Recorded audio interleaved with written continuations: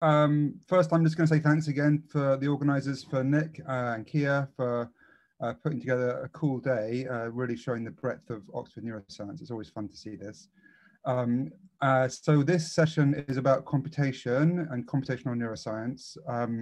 In Oxford, we don't have a bespoke unit for computational neuroscience, but we do have lots of talented people thinking about computation embedded throughout all the departments. And in some senses, that's obviously we can be jealous of places like the Gatsby, but in some senses, we also benefit from that because computation really is embedded in everything the brain does, and having it so distributed throughout the university really means that we make a broad range of collaborations. And I think that we've put together a session that really shows that today. So we've got people talking about really deep issues about computation in basic neural processing units, all the way through to how computational ideas can be helpful in surgery and in psychiatry. So I hope you enjoy it. And I'm just going to start by introducing Andrew Sachs, who I think has literally just arrived, missing his introduction. Andrew, just a quick word about Andrew. He's unusual, I think, even amongst computational people, because he really tries to get at theory, at really at truths that will always be there, that can be proved analytically, unlike people who try to build models and stuff like myself. And so I hope you enjoy the truths that will be revealed in the next 20 minutes. Over to Andrew. Thank you. Andrew. Yes, can you hear me?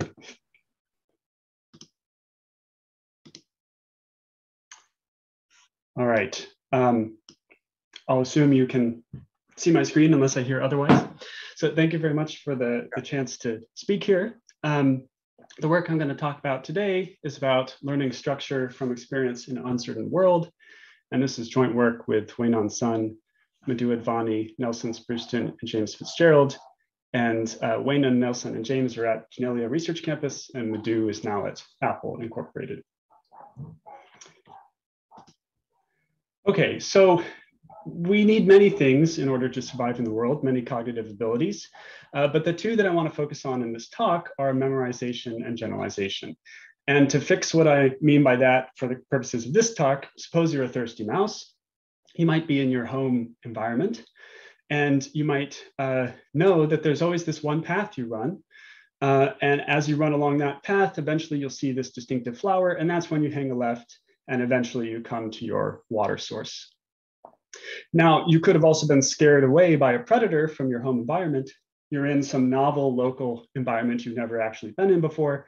That same flower no longer predicts where water is. So what are you going to do? Well, maybe you come to a situation like this, and you understand sort of the 3D shape of the terrain, and you say, I'm going to look for depressions. I'm going to follow downward slopes and try to find water that way. And maybe later on, you realize that there's some water plants that you know usually grow near water. And so eventually you also find the water source.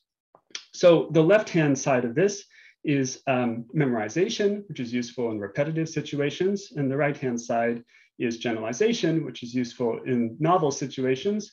And of course, both of these are relying on prior experience, so they're forms of memory. And it's not just mice. We have these processes too in humans, where very loosely speaking, you can think of the left-hand side as episodic-like memory, where, for instance, you might be worried about where you parked your car this morning, whereas the right-hand side would be more semantic memory, for instance, where you generally find parking spaces. So a lot of facts about memorization and generalization have been woven into the standard theory of systems consolidation. And this posits that memories initially form in the hippocampus, outlined in blue there. And then over time, perhaps through replay, memories transfer into your neocortex. And this is really a temporal process. So early on, hippocampus is driving memory recall. And at the end, neocortex is driving memory recall. And the standard theory says also that it doesn't need to be a straight transfer of exactly what you've memorized. Maybe in this process, memories are transformed in some way to aid generalization.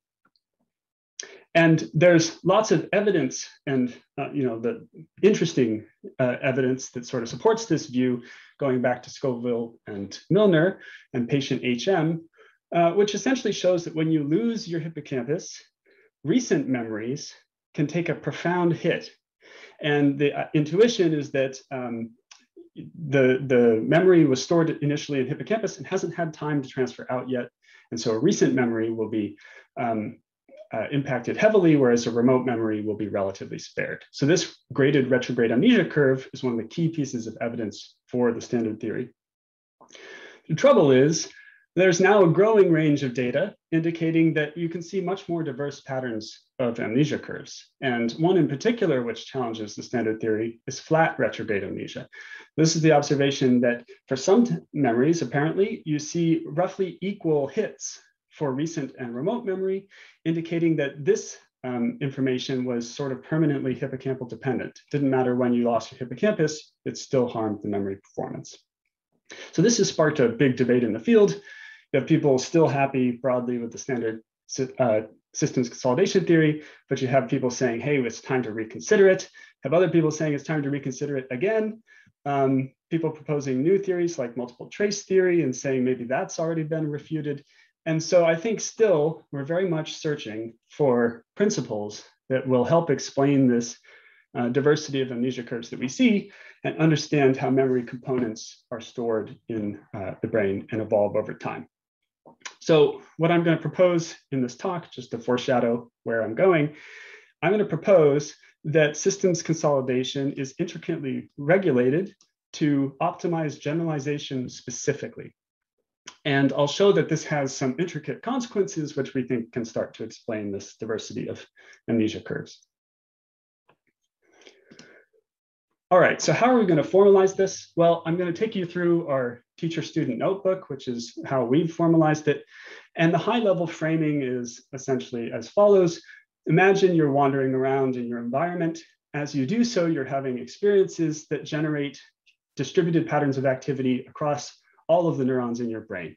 They're very complex. They're recurrently connected. There's all kinds of things going on. So to get some tractability, we're kind of going to zoom in. So if you imagine on this vertical axis here, you have neurons, and then we have possible experiences. We're going to imagine that some little piece of cortex, its job is to receive just a subset of these neurons' activity as its input. And what it's trying to do is predict the associated output. So this might be, for instance, the inputs might be the visual representation of seeing a dog, and the output might be a neuron in the auditory pathway that hears a caregiver say, look, that's a dog. And then some little piece of neocortex is trying to learn the associations that in the future, when you see a dog, you know the word that's associated to it. This is a very simple little formalization. And what it boils down to is you have a high dimensional input and you're learning to predict an output. So now that we've pulled this little piece out, we're going to model that using this teacher-student notebook. And so the first component is a teacher. And this will specify basically how the correlations arise between inputs and outputs. It's the generative model of the environment. And the next piece is this, what I'll call the student, which I'll loosely associate with neocortex. And its job is to learn to mimic the teacher. So the teacher generates representations T1 and associated outputs T2, and the student is trying to learn that same input-output mapping. And then we're also going to give it the benefit of a notebook, which will be something like the hippocampus, that can do fast one-shot memorization. Now, I think these ideas generalize. You could put lots of things in these boxes, but I'm just going to tell you very briefly what we put in the boxes so that you know what we're doing in detail here. So for the teacher, I have a shallow linear neural network. For the student, I also have a shallow linear neural network. So this is one neural network learning to imitate another. And the notebook, I'm going to use a Hopfield associative memories, sort of a recurrent standard associative memory from theoretical neuroscience. And if you really like the details, we're basically drawing all of these parameters from Gaussians. And the two key parameters of the environment are how much noise we're injecting, so sort of how reliable the rule is that we're learning, and how much experience you're given before you start being asked questions. We're training the student with gradient descent, and this Hopfield network is really standard hot field network trained with Hebbian learning. Okay, so what do we get from this framework? Well, already we can have a lot of different interaction patterns between these three elements that can support learning. So things start when you experience something. And in this model, that means the teacher generates patterns T1 and T2 and supplies them to the student, S1 and S2. But we now have the option of storing that information through Hebbian learning into our notebook so that we could possibly reuse it later for replay. And what this would allow us to do is push the exact experiences that we'd had earlier in the day, say, back into our student in order to do learning. And so we don't just need to learn when we originally experience this item, we can also learn offline through replayed experience. And the learning here is error corrective learning in this pathway of the student, where it's sort of trying to learn to recreate the mapping from the teacher. Okay, so in this framework, the reason why I chose those components that I chose before, I mean, you probably saw they were very simple, but the advantage of the simplicity is that we can actually analyze the performance of this system end to end. So how all of those interactions together wind up impacting memorization or generalization. So to start with, let's talk about what the notebook can do itself alone. On the y-axis here, I'm plotting the error that the system achieves. So lower is better. And on the x-axis, we have time, where here I'm investigating a replay scenario. So as time passes, you're seeing more and more replay events out of the notebook.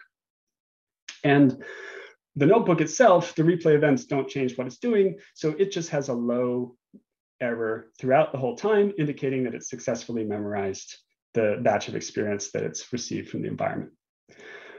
But in the student, its memory performance on the exact example seen will look like this blue curve. So it's decreasing over time because you're replaying information from the notebook. That's sort of the standard picture of systems consolidation. And now we can also track in red here the generalization performance. This is how well the student is doing on some never before seen example generated by the teacher. And you can see it's a little worse than the memorization performance, but it's still in this case looking pretty good. And again, the benefit of this framework is we actually can write down the equations for these curves as a function of the signal to noise ratio in the environment, the amount of experience you're given, and the interaction policy, whether you're doing replay or online only learning and so on. All right, so what can we do with this? Well, one thing we noticed was that systems consolidation is not always beneficial. And its benefit depends on the level of predictability in the relationship that you're learning. This is because there's a tension between memorization and generalization. So if you're learning a highly predictable relationship, then things just look pretty good. So you can see that as you continue replaying, the student memory error goes down, as does the generalization performance. More replay is just better. You should just keep doing it. But if you're learning from a somewhat predictable relationship, the picture is much more complicated. While the memorization performance just steadily drops, the generalization performance actually turns around, starts going back up here. And this is because you're sort of overfitting to spurious correlations in the specific batch of data that you are replaying rather than learning the generic rule. And for a very highly unpredictable relationship, almost any amount of replay will be detrimental from a generalization performance perspective. So this motivated us to ask, what would happen if you changed the replay process, and instead of just replaying as long as you could, you adaptively regulate it based on the predictability of the relationship that you're learning? What that means is for highly predictable relationships, there's no change. You just replay as much as you want. But for somewhat predictable relationships, you would actually want to stop consolidating at the point where the generalization error turns around and starts to increase. And that means that you will no longer get worse at generalization, but also means your memory improvements will stop at that point. And so for highly unpredictable relationships, that's going to happen almost immediately. And you can see that almost no memory has been transferred into the student. So what does this mean in terms of experimental consequences? Well, here's the idea. Across the top, I'm going to show what happens when you optimize for memory, which is sort of the standard theory of systems consolidation. And on the bottom, I'm going to show what happens when you optimize for generalization. And I'm going to show this using a memorization score to sort of map it back to experiments. So 1 means you're doing a good job of memorization, 0 means you're doing a bad job. And this curve here, the blue and black lines, are what happens when you're using the full system. So you can see its memory is quite good. But then if we take away the notebook, simulating a hippocampal lesion, you get these cyan lines, and you can see that those, the memorization improves over time. But if I just pull out 2 points, a recent memory and a remote memory, and connect those 2 points to these red curves, this gives us a graded retrograde amnesia curve reminiscent of what you see in experiments. And regardless of the signal-to-noise ratio, we always see graded retrograde amnesia. However, if we optimize for generalization, now we stop training these models after a certain amount of time.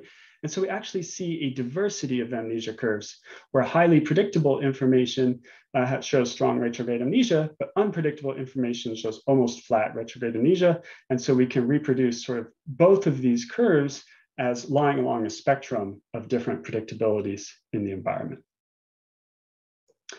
Okay, so just to sort of conclude here, basically what we're proposing is that complete consolidation might only occur in cases where it aids generalization.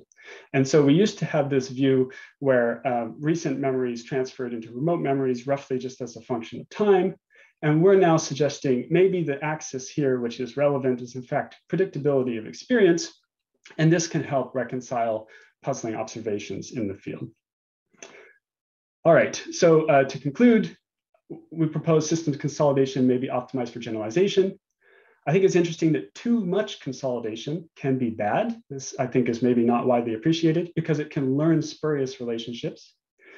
And if you regulate consolidation in order to combat this effect, then it's a quite intricate regulation that results, and you get diverse amnesia curves out, with some parts of memories remaining permanently hippocampal dependent, namely the unpredictable parts. And so we think this perspective might start getting towards a new view on the taxonomy of declarative memories, where you're framing things really in terms of the utility of their content for generalization. So with that, let me just thank the people who contributed to this, in particular James and very talented postdoc Wayne Sun, and my funding. And I'm happy to take your questions. Thanks very much indeed. We have a question from Yoram. A super talk, by the way. I thought it was really interesting. Do you have any idea what sort of neural system might keep track of the predictability associated with different memories? Yeah, it's a great question. So first thing to say is this theory already makes testable predictions even without knowing how that would be implemented. So that's one thing. A theory doesn't need to address everything, but I agree it's a very interesting question, and we have some proposals, but they have to be empirical. All of this has the status of tentative hypothesis. So you could imagine that you'd have a meta-learning system that would be learning the reliability of different sources of information. You could also imagine that sometimes this decision would be made over evolutionary timescales. So you've sort of decided what information to treat as reliable and what not. And then the third comment is we've been operating under the assumption that you know the exact optimal regulation process because you know the predictability, but presumably you would actually make errors. And so you could push it around. It has to be inferred essentially from experience. But yeah, it's a good question. There's two more questions. I'm going to give you a couple more minutes because I waffled a bit at the start beyond 11, and they're coming in, and it's good to see questions. So I'm actually just going to choose. Hang on a second. I'm just going to choose Max van S's question first because it relates to, I think it's broad. It says, "Are you aware of any empirical evidence that shows more hippocampal replay for reliable memories?" But let me just qualify that by saying, earlier you said that it made predictions, and I just wanted to say, how do you operate? What do you mean by how do you operationalize in the real world what's going to be a predictable memory and what's not? And I guess that's a prerequisite for Matt's question. Matt's question. Yes, great. You've found a backup slide. So yeah, so this I think is really important. The way that I framed it was as a noisy teacher. So predictability means genuine randomness, right? And you could do that in experimental context. If you, for instance, let's take a rodent paradigm. You have a rodent running towards a destination. It receives an input stimulus that predicts the right destination, but there's actual non-determinism in the rule linking the input stimulus to the right destination. That would be a noisy teacher, and that's what I've been talking about. It's one form of non-predictability. But you can also just have a complex teacher. So if you have a linear student and you have a nonlinear teacher, like a sigmoidal output function, this is a fully deterministic setting, but it's unpredictable from the perspective of the student because it can't implement that function. And the flip is true too. If you had a nonlinear teacher, a nonlinear student learning from a linear teacher, it's not about linearity or nonlinearity, it's just about mismatch. Then you can also get the same thing. And then another version, which is probably relevant to psychology, is partial observability. So you may be that you do have all the information to get the answer right, but you've chosen to attend. This is an internal decision you've made. You've chosen to attend only a subset of your inputs. And if you choose right, that might go well for you, but anything that you're not looking at, so these black parts, is going to look like noise because you're just not observing those parts of the stimulus. So these are three ways in which you can generalize this idea of predictability, and they all generate the same phenomenology of low predictability causing overtraining and high predictability being acceptable. Cool. Okay, I think we've used there's loads of questions, and I'm going to maybe Nick can forward to you, or I can forward them to you, or you can answer them. Great. I'm just going to introduce Rafael now, who everybody will know is a key player in many parts of Oxford Neuroscience and needs no introduction, but has made deep contributions to reinforcement learning and Bayesian understanding of how circuits solve Bayes' equation, etc., many other things. Here is Rafael Bogac talking about uncertainty of rewards, I think.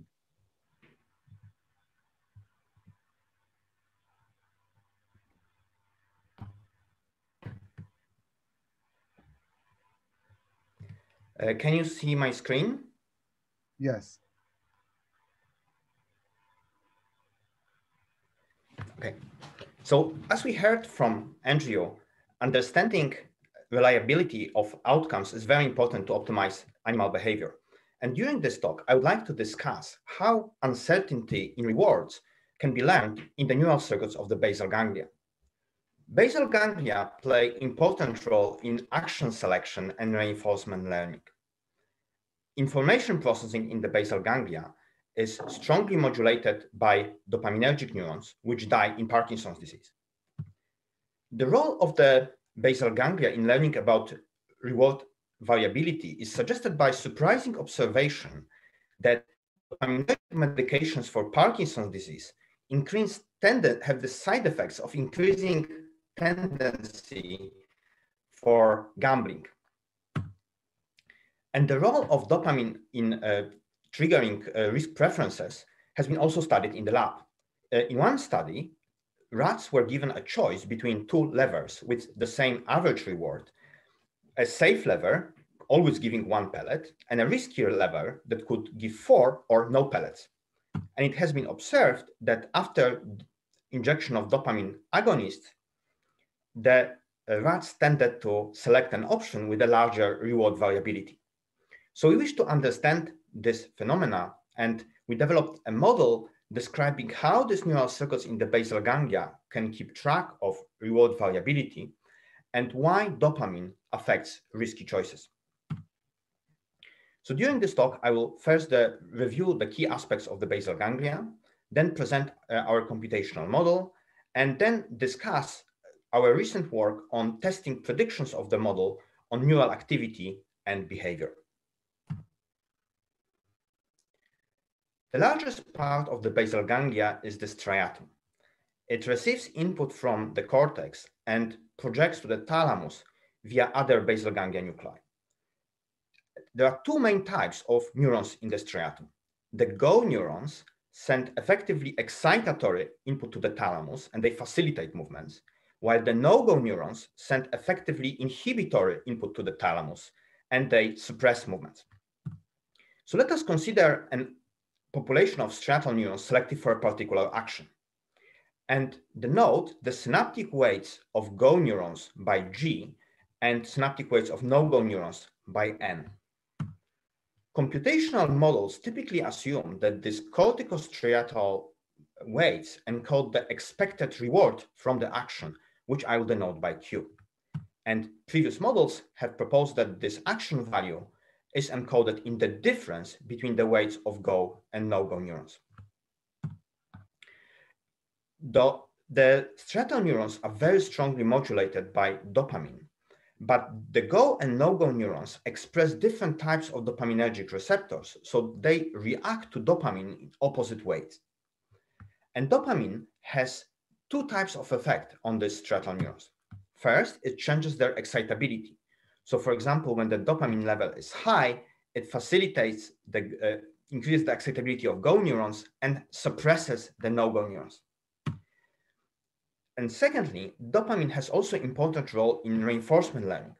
So as Ben has already mentioned, some population of dopaminergic neurons encode reward prediction error, which is defined as the difference between reward, which I denote by R, and the expected reward Q.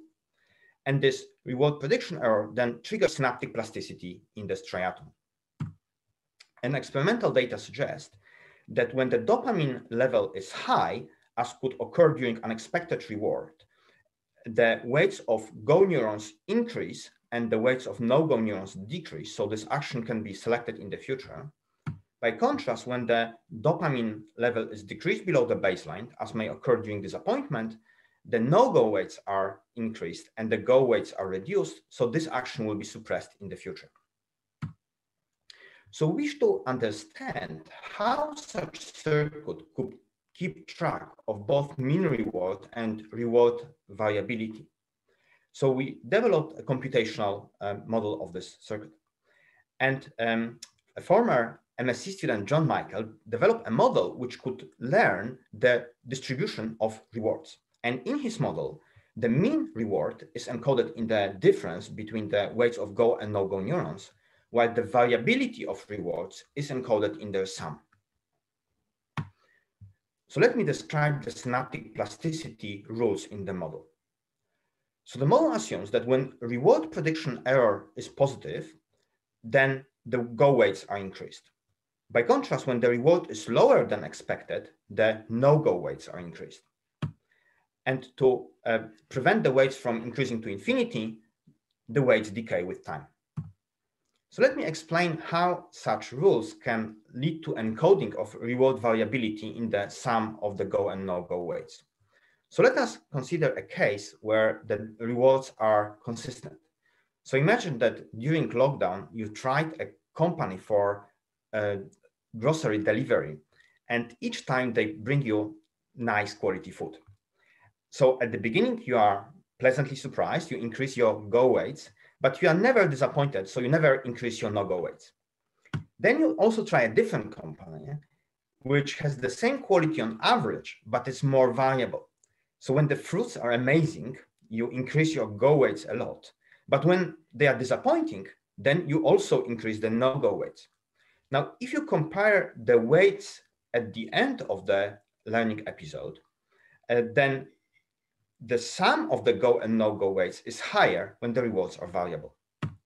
The same effect is illustrated here in a simulation of the model. So the green and red curves show the changes in the go and no-go weights over simulated trials.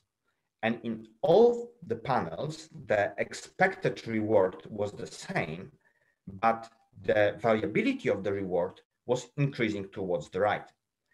And you can see that the difference between the go and no-go weights is preserved, but both weights are elevated when the rewards are variable. So how does this model explain the risk-seeking on medication?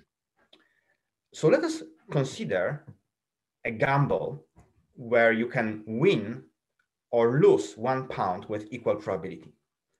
Playing such gamble will increase both go and no-go weights with the same magnitude on average. So when the dopamine level is at the baseline value, both neural populations will be weighted equally. By contrast, when the dopamine level is elevated, the information about the losses will be suppressed, while the information about potential gains will be increased. So this will lead to tendency of selecting such risky option despite it having expected value of 0. This model is consistent with different experimental observations on different scales of the study of the neural system, but it also makes key novel predictions which had not been studied before. And over the last years, I had the privilege to collaborate on experiments testing these predictions. The first key prediction of the model is that the mean reward should be encoded in the difference between the go and no-go neurons, while the variability of the rewards in their sum. And this prediction is currently being tested by Juan Carlos Serpa, who is a postdoctoral researcher in the group of Mark Walton. And this project is also done in collaboration with Pete McGill. So to test this prediction, we need to measure the go and no-go weights. And measuring them directly would be very difficult. However, it has been recently pointed out that synaptic inputs to striatal neurons could be measured with photometry. So for example, to measure synaptic input to go neurons, we employ genetically modified animals in which the activity in dendrites of the go neurons emits light. And this light is measured via optic fiber implanted into the striatum. The synaptic input to no-go neurons could be measured analogously from a population of animals in which the no-go neurons emit light. And these measurements are performed in a task where the animal has to select between two options with different reward distributions. So at the beginning of the trial, the animal has to put head into a central port and stay there for 1 second. And then in the condition illustrated here, it has to make a choice between two options. One with small reward on all trials and another with twice as large reward, but only on half of the trials. So we expect that the signal we can measure during this hold period will reflect the synaptic input to the given population, and that reward distributions for the two options will be encoded in the two hemispheres of the animal. So here you can see simulations of the model in this particular condition performed by Juan Carlos. So green and red curves show the value of the go and no-go weights to which the model converged over learning. And the left and right ends of this curve corresponds to the two options. Since both options have the same average reward, the difference between the weights is the same, but in the case of variable rewards, the sum of the weights is increased. So do real striatal neurons behave this way? Well, we don't know yet because Juan Carlos only started the recordings, but I can show that Juan Carlos is able to record very clear signals from these neurons, which differ between the different moments within a trial and different conditions of the experiments. So we will know the answer soon. The second prediction of the model is that the increase in dopamine level just before the choice should result in higher probability of making risky choice. And this prediction has been tested by DPhil students Moritz Miller, Jan Gron, and Mike van Swieten, who are co-supervised with Sanjay Manohar. Controlling dopamine level in humans on a rapid timescale would be very difficult directly. However, from previous studies, we know that there are increases in dopamine which are produced when dopamine encodes reward prediction errors. So we can expect that positive prediction errors will induce risk-seeking. To test this prediction, Moritz and Jan designed an experiment in which humans were making choices between two fractals and observing rewards. On each trial, they could see two stimuli out of the set of 4, and 2 of these stimuli had higher mean than the other, and 2 of them had higher reward variability than the other. During a trial of this task, the prediction errors actually occur in two moments: at the time of the outcome and also when the stimuli are presented. So for example, if a participant sees two good stimuli, he or she may be pleasantly surprised. And this will produce a prediction error representing dopaminergic activity. And we expect that this dopaminergic activity should promote information encoded in the go pathway and result in risky choice. And indeed, Moritz and Jan has observed that the probability of making risky choice was much higher after seeing two good stimuli than after seeing two poor stimuli. The model also sheds a light on another puzzling phenomenon known as the experience description gap. It refers to a surprising observation that tendencies for risky choice depend whether the information about option is learned by experience, as in the task which I described before, or presented explicitly. So for example, Mike has asked participants to perform a task very similar to the one which I described before and observed the same effect, that they were more likely to make risky choices after seeing two good stimuli than after seeing two poor stimuli. However, when the same participants were asked to make a choice on the basis of options with reward distribution described explicitly, they were actually risk averse in the positive context and risk seeking in the negative context. So you can see that in these two tasks, the contexts have an opposite effect on the tendency for risk seeking. So the behavior of humans in the description task has been described by the prospect theory. So we propose that the behavior is different in the experience task because here the behavior is driven by a different neural system, mainly the basal ganglia, where prediction errors induce risk seeking. And this hypothesis is also observed with the effect of hunger, which Mike noticed.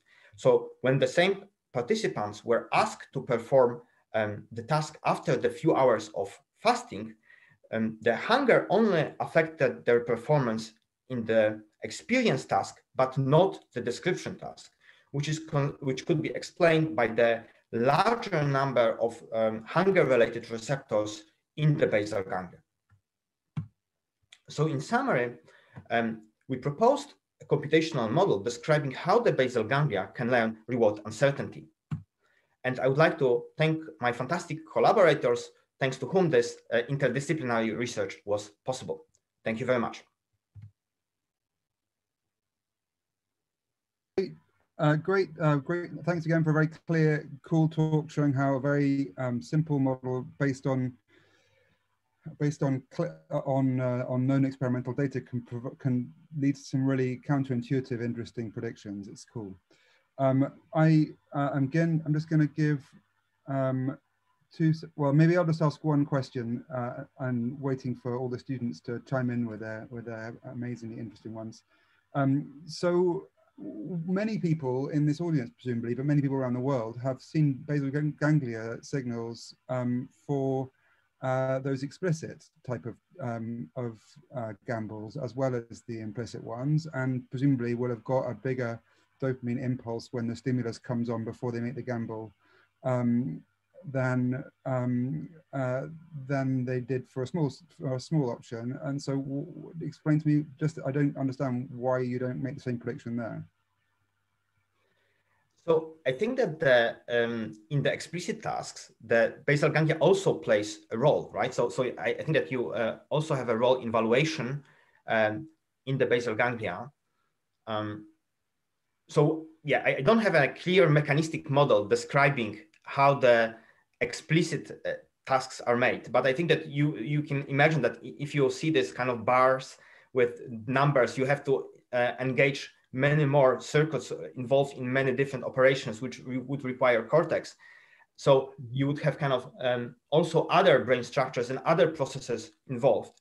I think that in the valuation component of this big decision task, the basal ganglia will play a role, but you will have also many other components involved. While for the simple experience-based task, well, I'm sure that the cortex is also involved, but you could probably solve this kind of tasks mostly with also relying on the basal ganglia. So Pier Giorgio Salvan asks, what is the role of serotonin modulating the learning of reward uncertainty? Okay, it's a great question. I don't maybe know too much about the. Okay, I'm just wondering if it's maybe with particular reference to the data from Jeremiah Cohen and stuff showing. Have you seen that? Is that right, Pier Giorgio? Is that what you're asking about? Anyway, sorry, I won't interrupt. Carry on. No, sorry. I unfortunately I don't have an answer to this. So the model only focuses on dopamine, but it would be super interesting to incorporate the role of other neuromodulators such as serotonin, but I don't have an answer to this. All right, thanks very much, everyone. I think we should move on to Hariri. Are you there? Yep, excellent. So this is exciting. So we're moving on to where computational stuff might be actually useful, which is an unusual thought. So Hariri is a group leader at the MRC BNDU and is trying to work out whether computational mathematical ideas can help us to do better surgeries and things like that. So carry on. Thanks very much indeed for coming, and it's all yours. Thank you very much for the great introduction. And good morning, everyone. It's such a great pleasure to be speaking to you this morning. In this presentation, I will be describing a theoretical framework to explain how temporally specific brain stimulation can be used to restore network states. Deep brain stimulation is an effective therapy which has evolved from the cardiac pacemaker. It involves placement of an electrode inside the brain, which is connected via a lead to a pacemaker implanted in the chest cavity.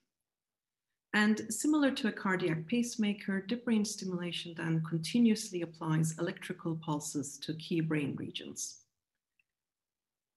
This movie demonstrates how such a system can help to treat common movement disorders. On the left, the system is off, while on the right, implanted device is active and delivering electrical pulses to the brain. As you can see, patient has a really prominent tremor when stimulation is switched off. Deep brain stimulation is highly effective in reducing symptoms, on average by 80% in essential tremor patients and 45% in Parkinson's disease patients. So before we go any further to discuss how we can improve stimulation, let us first dive deeper into the mechanism of conventional stimulation strategies. I will be discussing stimulation efficacy in the context of Parkinson's disease, which is a very common neurological disorder, which can cause involuntary shaking of the limbs when patients' hands are resting and give rise to rigidity, slowness of movement, and gait disturbances.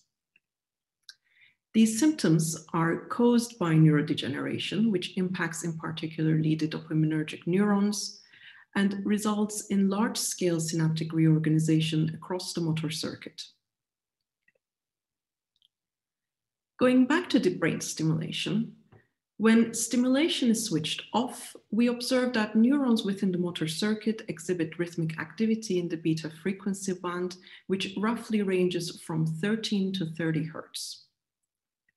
As we turn on the stimulation and increase the stimulation intensity, we observe that rhythmic neural activity is abruptly suppressed once we reach a critical stimulation amplitude.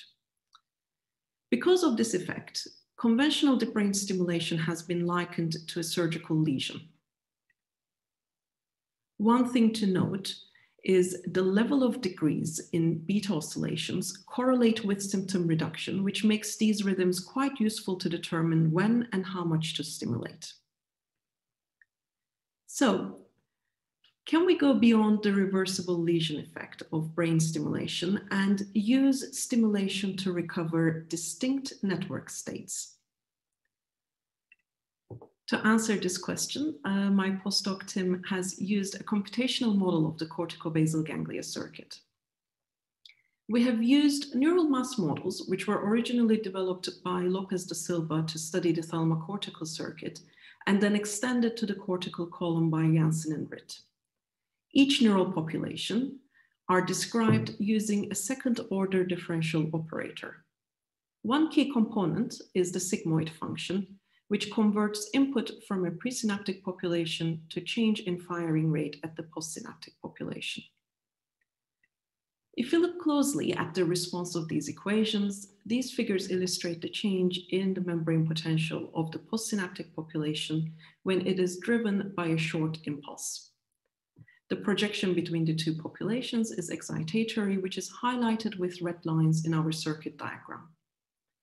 The peak value that the postsynaptic potential reaches is controlled by the H parameter, which is a lumped parameter determining the strength of the connection between two populations. The speed with which the membrane potential returns back to baseline is determined by the time constant tau. For an inhibitory projection, the membrane potential of the postsynaptic population would reduce. And these types of connections are highlighted in blue in our circuit diagram.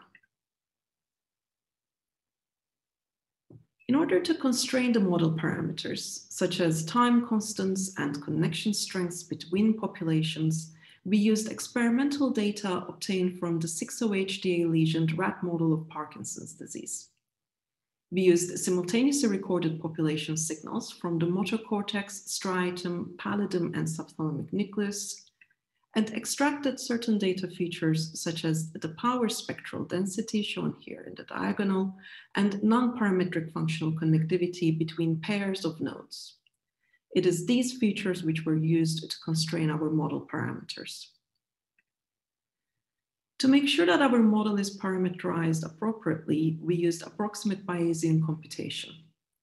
This is an iterative parameter estimation scheme which is used to estimate model parameters from experimental data. We first simulated the model in time for a set of parameter values and evaluated how closely the simulated data features resembled those we got from the experimental data. Those parameter values which did not result in a good fit were rejected, while ones giving us good fits were taken forward. This procedure was then repeated until the distance between experimental and simulated data features was sufficiently small. Now, in order to answer our original question, which was, can we use well-timed stimulation to recover network states? We first need to define network states. As I mentioned in the beginning of the talk, neurodegeneration of dopaminergic neurons results in synaptic reorganization, in particular downregulation of the corticosubthalamic projection and upregulation of the pallidosubthalamic projection.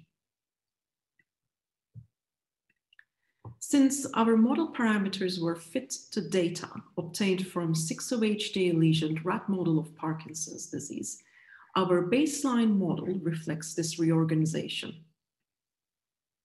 If we consider further degeneration of dopaminergic neurons, this could be reflected by further weakening of the corticosubthalamic projection, which is shown in red, and further strengthening of the pallidosubthalamic projection, which is shown in purple.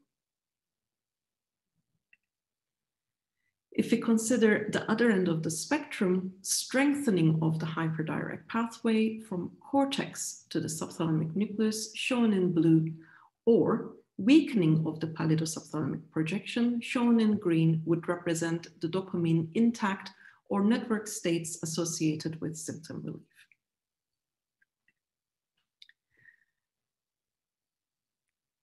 Using these 4 network states, we first estimated spectral fingerprints. Our main motivation, of course, for estimating these spectral fingerprints is to use these to control stimulation parameters.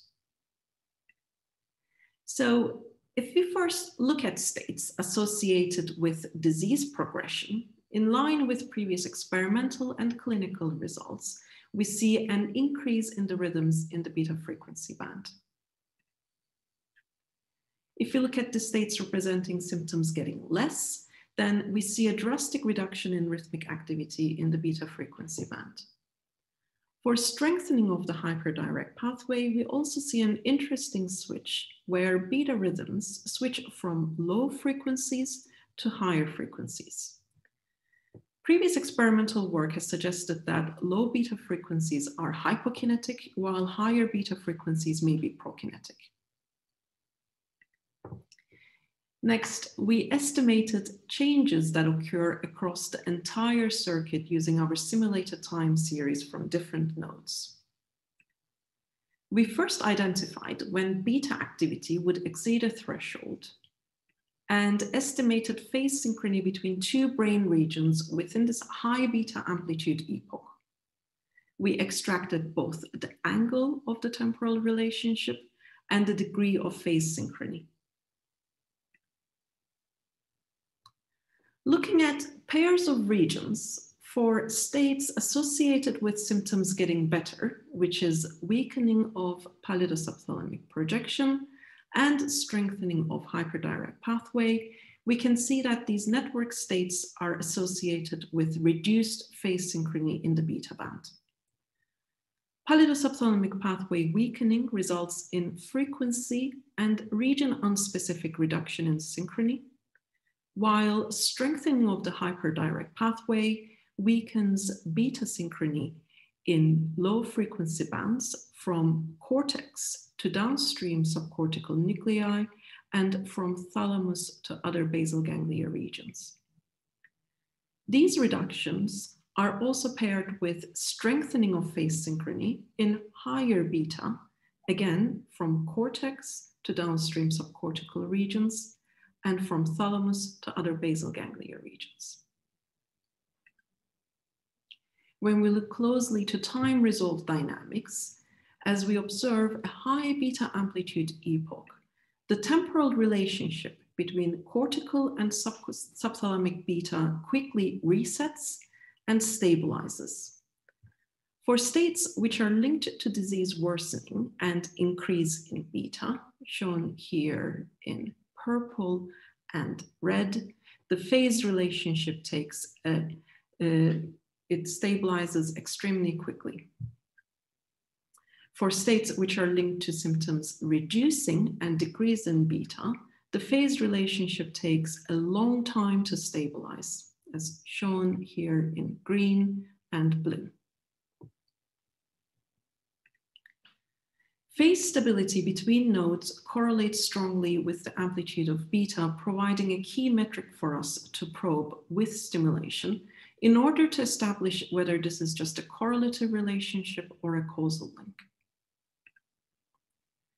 To explore whether we can recover different network states with stimulation, we chose subthalamic nucleus beta as our control signal and motor cortex as the brain region to deliver stimulation, since cortex is upstream from both connections that we varied to define our 4 different network states.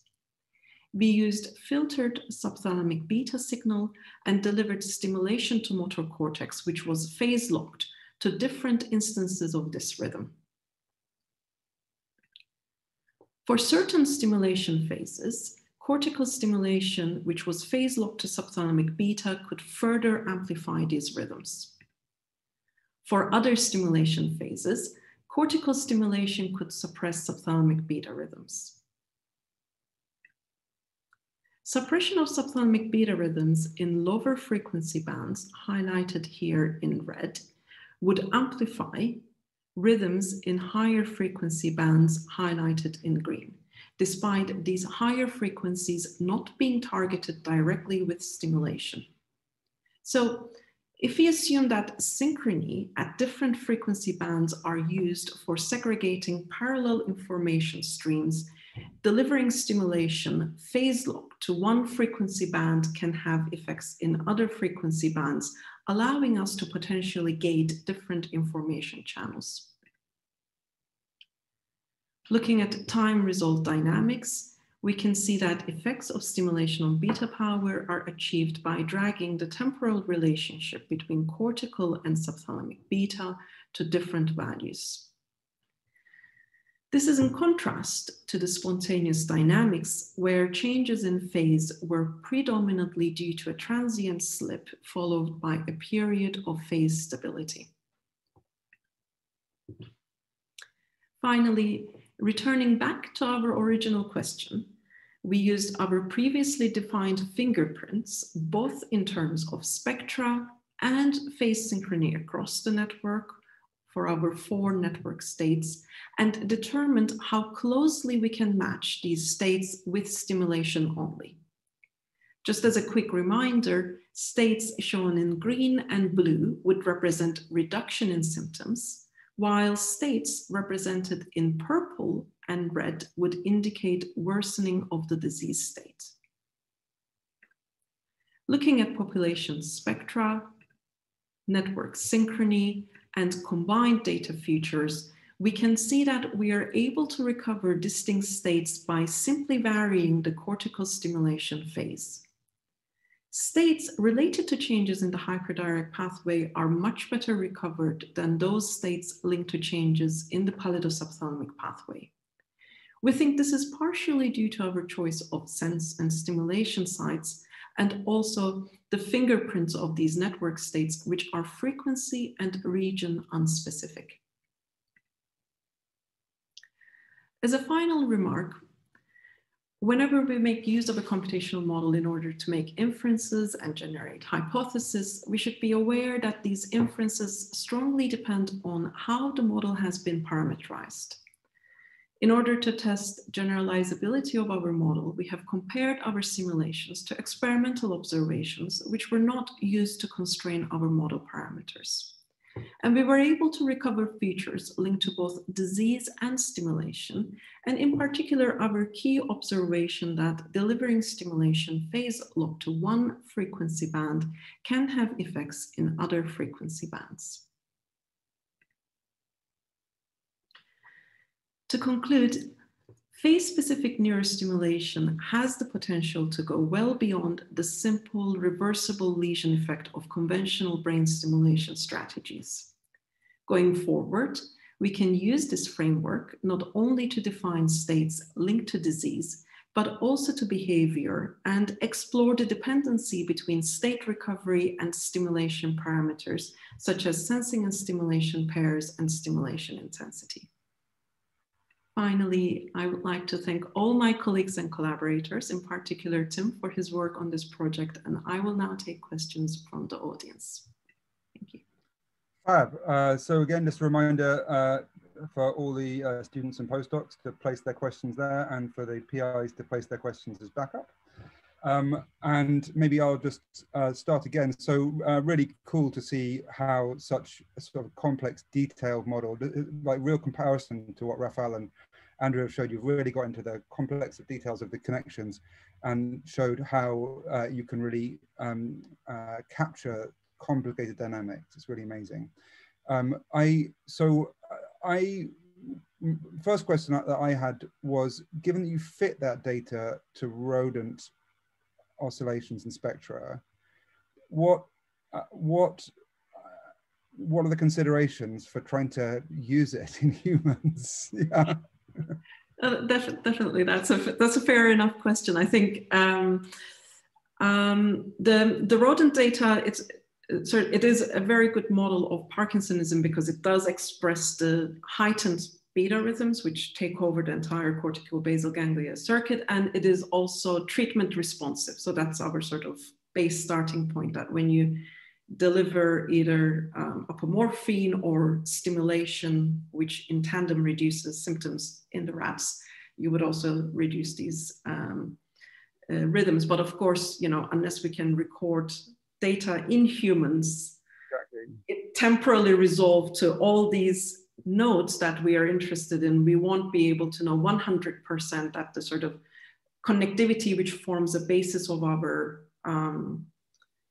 predictions, the sort of the projections between cortex and the basal ganglia regions, the leading and the lagging relationships, without having a confirmation in humans with detailed temporal. I guess another way of asking that question, which I think is true, is the principles that you're talking about these phase relationships, do they remain true if you change all the parameters? versus, or do you really need the exact parameters to be the same in humans and rodents for the thing to work?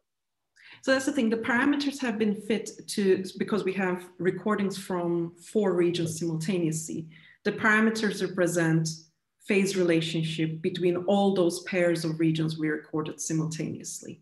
So if I took a human data and just had it constrained with only 2 of the nodes, I would be in a most probably a different parameter space, still able to represent the heightened beta oscillations. I guess one more question. So and then I think we have to move on. My understanding is that for this to work in patients, you would now need 2 stimulators in there rather than 1. Is that true? Because you need to be recording an SDN and stimulating in cortex in the example that you showed, for example, or have I misunderstood what's going on? So one of the things we can use now, there have been some recent advancements in the brain stimulation, which allows actually streaming the depth electrodes from the depth electrodes directly. So we can actually use such a technology and potentially try transcranial stimulation in tandem, use the DBS lead to record, but also use the cortical stimulation, which so far wasn't used because the unspecificity of cortical stimulation, but actually in this case, we can directly test this now in patients with the new technology. Fantastic, looking to see how that works. Great. Okay, I think we should move on, and we're going to, I just wanted to read out something Kia just said, because I think she meant to say it to everybody. Oh, she did say it to everybody, it didn't just come to me. Good, fantastic. So our next speaker is James Whittington, who is a sort of stalwart of Oxford, has been here since he was 18, and is now, I don't know quite how old he is, but he started doing physics and has also got a medical degree somewhere in his history and is now doing computational neuroscience, and has been just a fantastic contributor to my lab over the last number of years, and has done what I think is some really interesting work. So over to you, James. Okay, hello.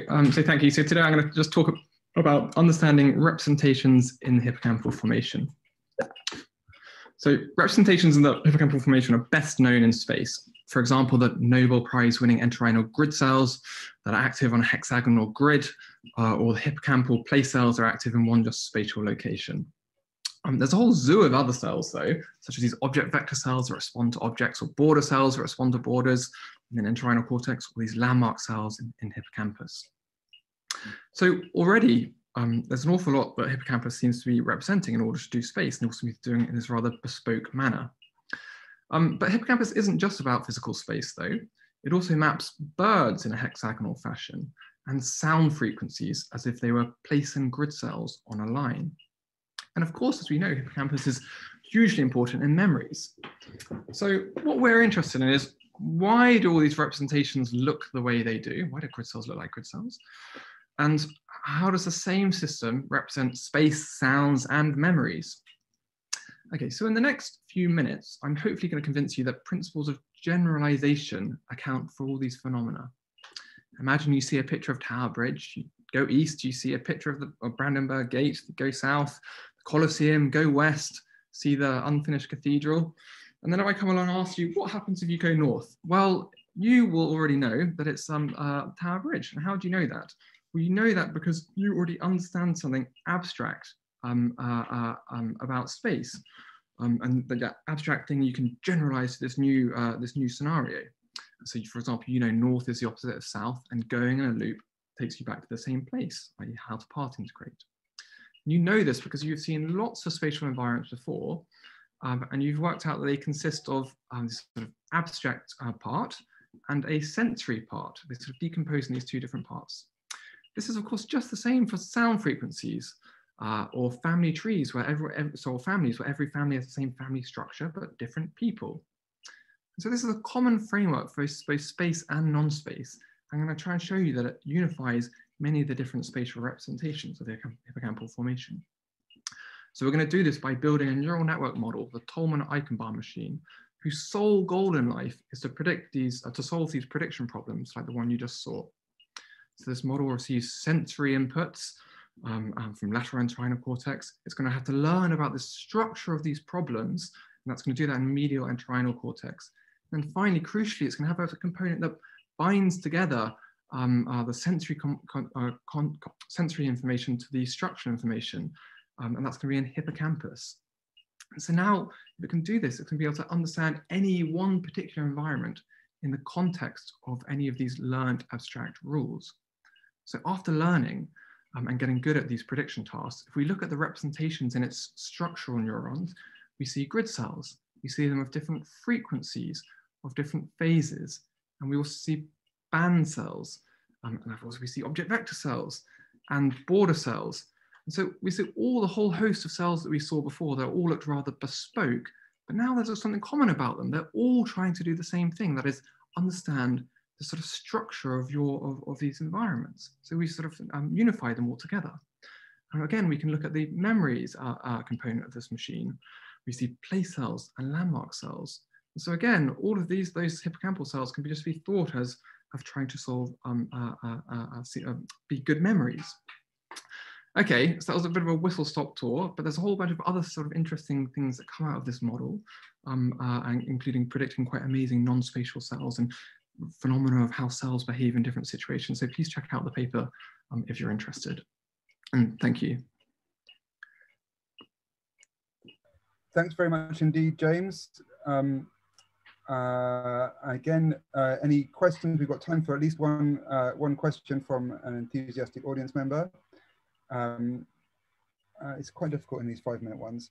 So I'm going to ask you something about Andrew's talk.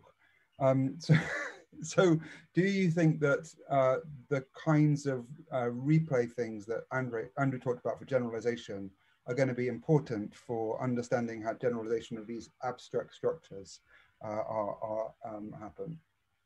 Well, I mean, so certainly in the case of a data efficiency form, which is somewhat analogous to what Andrew is showing, but it's also well known, for example, in your own work, that replay does replay these abstract structures out and seems to be important in constructing these abstract task spaces. So it's not obvious to me exactly how this might be done mechanistically, but certainly the data is there to suggest that it is quite important. Okay, that's the end of my question. Robin Eklund asked, that's incredibly interesting. Do you know if there also exists any notion of grid cells in other parts of the brain, such as the neocortex? Oh, absolutely. So I feel like Tim should be answering all these questions. Okay, so grid cells in more spatial navigation tasks have been found in medial prefrontal cortex. And in that bird space task that I showed you, you've got these sort of hexagonal firing signals also in medial prefrontal cortex. Very much so, and also in humans, they've been, I actually don't know where they're found in humans, but somewhere in that frontal cortex. Maybe Tim can say. I'm surprised you know what neocortex is, James. Okay, hang on. We've got one. I think we're not going to take any more questions. We're going to move on to I think is it Lillian next or Hannah? It's Lillian next. And so Lillian has come to us from Switzerland to work with Lawrence Hunt and is going to show us how some of these computational ideas can be useful in psychiatry. Yes, thanks a lot. Thanks for inviting me. It's an honor to be able to speak here. Yeah, so NMDA receptors, quite interesting for mental health. If their function is suppressed, for example, because antibodies target these receptors, people get psychotic. So that means they develop delusional ideas and they hallucinate. And this is also true when we temporarily block NMDA receptors in healthy volunteers using ketamine. But strikingly, the same dose of ketamine that produces these psychotomimetic effects can also do something very different, which is alleviate symptoms of depression within hours. So when we describe these effects at the level of behavior and cognition, we are actually quite detached from the level at which we understand what these drugs are doing to our brains neurochemically. So it's not surprising then that if we only know a person's symptoms, we might be having a hard time predicting which of different available treatment options might be effective in this individual. And my hope is that we can improve this by describing drugs in terms of the effect that they have on the neural computations that underlie behavior and cognition. So how could we explain the emergence of strange beliefs and percepts in terms of computations? Now, in learning models, we assume that the amount to which we update our beliefs is somehow proportional to the mismatch between what we expected to happen and what we actually observed. And the size of the belief update should also depend on our relative confidence in our new observations and our previous beliefs. So this determines our learning rate. If this relation gets out of balance, we might either end up with overly precise beliefs that become immune to updates, such as delusional beliefs, or we might overemphasize the data and interpreting noise as a signal that requires explanation. So in my PhD work, I've identified EEG-based readouts of these belief updates in the auditory domain using mismatch negativity paradigms and in the interoceptive domain. And I examined the different factors that contribute to this ratio. For example, the stability of the environment scales the learning rate such that when the world is stable, we integrate information over longer time scales. But when the world is changing, we focus on the most recent evidence only. So when I use these EEG readouts to assess the effects of NMDA receptor antagonists and modulators, I found that ketamine seems to be detrimental to this flexible scaling as it impaired the estimation of the current level of stability in the environment. And further, the auditory MMN and its modulation by levels of stability might actually help us distinguish between different sources of NMDA receptor dysfunction, namely modulation by dopamine and acetylcholine. And this is clinically highly relevant because the available drugs for treating psychosis differ substantially in terms of their binding affinity to these different receptors. So what I'm currently interested in is examining this flexibility of belief updating, but on a different timescale. Instead of learning across trials, I'm studying within trial inference and decision-making tasks here in Oxford. And we have some preliminary evidence showing that this rapid inference is similarly sensitive to the statistics of the environment, such that evidence is integrated over longer timescales in more stable environments. And ultimately, we will want to reliably quantify these processes in individuals. Therefore, we're using novel decision tasks that require participants to continuously integrate evidence over several minutes and make more efficient use of experimental time and data in this way. So in the future, I want to assess the effects of ketamine on flexible timescales of evidence integration in perceptual, reward, and emotional decisions, and hope to identify a common algorithmic motif that underlies or at least contributes to these very diverse effects of ketamine on mental health. Thank you very much.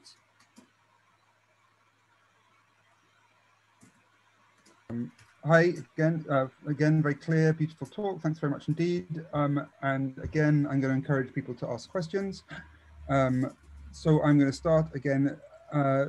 So the objective of this is to try to find, so obviously to build a deep understanding of of how neurochemistry affects cognition. But that aside, are you hoping to try to find neurobiological measures in behavior or in EEG that will help you guide treatment? Is that the ambition? Yeah, and so yeah.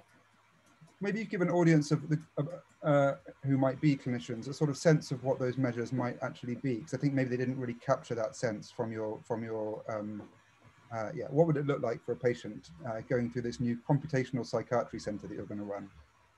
Yeah, so good question. So the things that I presented before about the auditory mismatch negativity, for example, is a good example of where that seems kind of in reach in the not too distant future. So the auditory mismatch is like, I'm sure you know, it's a very, very simple paradigm. Participants just have to listen to a sequence of tones. They don't have to do anything. And we can record their EEG activity while they're doing this.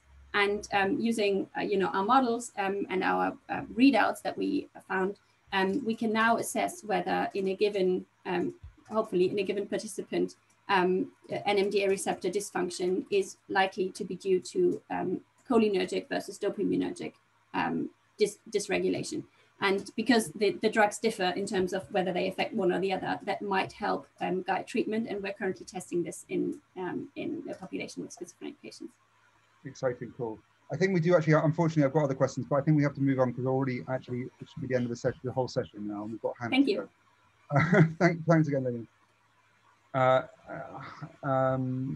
So Hannah, you're up and running, are you? I can't see your.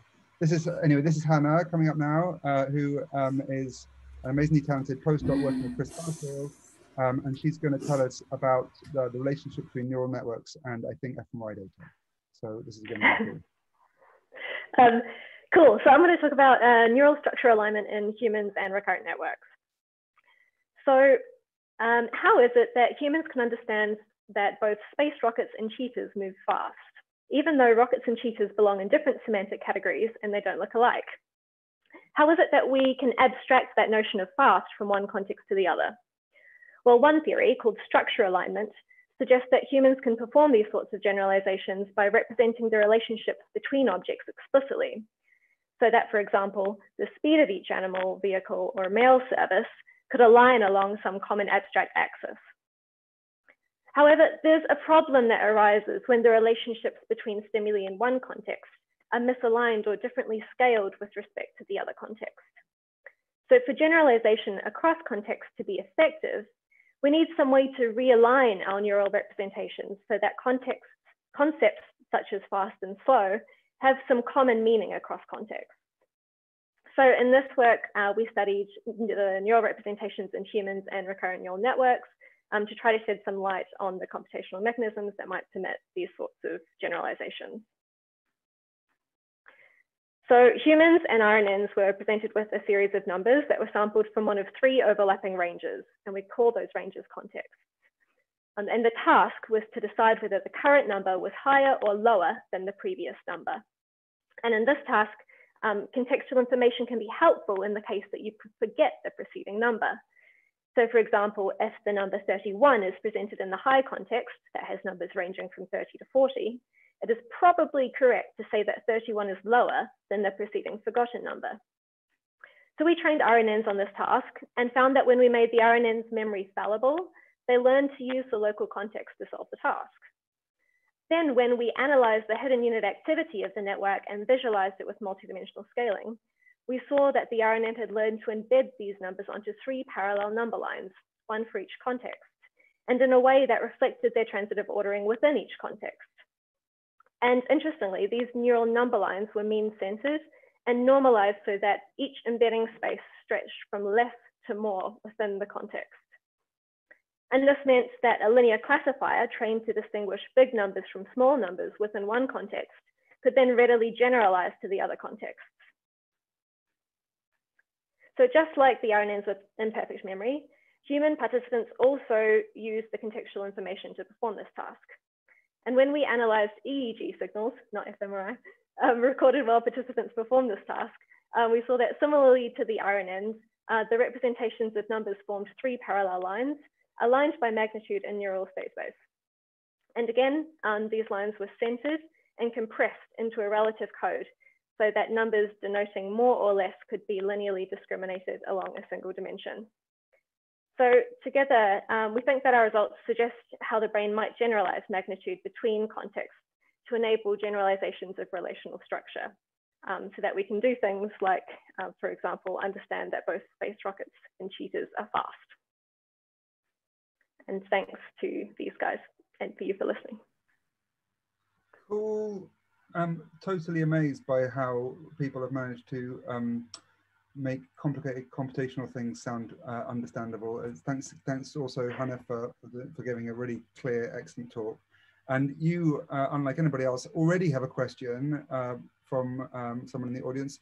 Jostein Holmgren asks, do you think these mechanisms are generalizable to other modalities like physical size or even abstract dimensions like social status? Yeah, absolutely. I mean, so magnitude's a really interesting one in that you can kind of imagine a magnitude code or some sort of transitive series to describe relationships between almost anything, whether that's like between a color spectrum, so from red to blue, or height or size or any of those things. And yeah, I mean, the fact that we can do these sorts of abstractions between different domains is really awesome. And I would hope that the sort of alignment permits that sort of abstraction as well. But of course, we don't really know yet. And so maybe I'll ask one last thing. So your neural networks are somehow the idea of relating the internal representations in a detailed neural network to the EEG signal, to a dimensionality reduced EEG signal, is both fantastic and also quite surprising, right? That the representations spread across the whole brain, measured at the scalp, will give you the same dimensionality as something in a which is presumably a model of a small circuit. So maybe you could comment slightly on that, because it's fun that it works. Yeah, no, I agree. I agree that it's kind of surprising, because we only have like 200 neurons in the layer that we're recording from in this network. Yeah, I mean, I suppose it's difficult to say exactly why we get sort of comparable responses. I suppose the interesting thing is that we see these sorts of representations emerge from the RNN when they're trained to perform this particular function. So I guess it sort of suggests that there's some sort of like mechanistic or purposeful reason for us to form these sorts of representations in humans. Cool. And there's one further question from Robin Eklund. Would such magnitude codes handle discrete domains such as integers, as well as real value domains such as floating point numbers? And I'm sure, yeah. Yeah, so we have discrete symbolic stimuli in this particular case. Yeah, I haven't thought too deeply about what constitutes a floating point number in cognition. I think I'd have to think more carefully about that. I'm not too sure. Okay, cool. Thanks. I think it's lunchtime now. And so I just wanted to thank one more time all the speakers for very clear presentations spanning a very broad range of where computation can give us insight into brain processes and clinical problems. So have a nice lunch, and see you at the next session.